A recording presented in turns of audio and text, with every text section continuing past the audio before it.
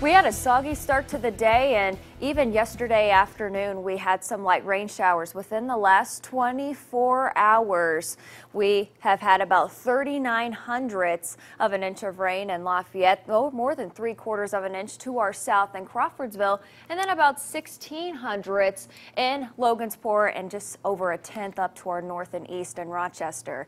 Now we are staying dry this midday. Skies are mostly cloudy, and we have rain showers beginning to pop up just to our south and west near Danville, Illinois. They're going to continue to track north and east, and we are staying dry throughout much of the region at this point in time, but we will still have a chance for isolated rain showers through the afternoon hours. We'll stay briefly dry on Friday as higher pressure begins to move in, and then weekend rain chances are going to return.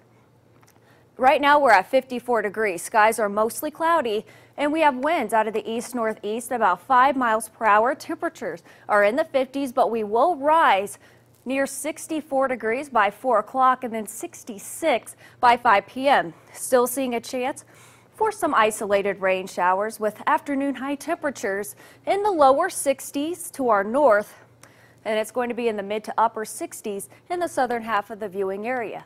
Taking a look at our futurecast for today, excuse me, we have a chance for isolated rain showers through the afternoon hours, and then we're going to keep that chance for isolated rain during the overnight period as well. Temperatures are going to be in the mid-40s, about 44 degrees for an overnight low in Winnemac, 47 Crawfordsville and Thorntown, and 46 degrees in Covington. By tomorrow afternoon, we'll have highs in the lower 60s, decreasing cloud cover, winds out of the north-northeast, anywhere from 5 to 10 miles per hour. And we'll also have another look at futurecasts throughout the day tomorrow. There will be a slight chance for a lingering rain shower early tomorrow morning, but that rain is going to move out as higher pressure moves in. We'll have mostly cloudy skies through the first part of the day, and then the cloud cover is going to begin to break up by Friday afternoon, also into Friday night, skies being partly cloudy. However, during the overnight period, there will be more clouds moving into the region,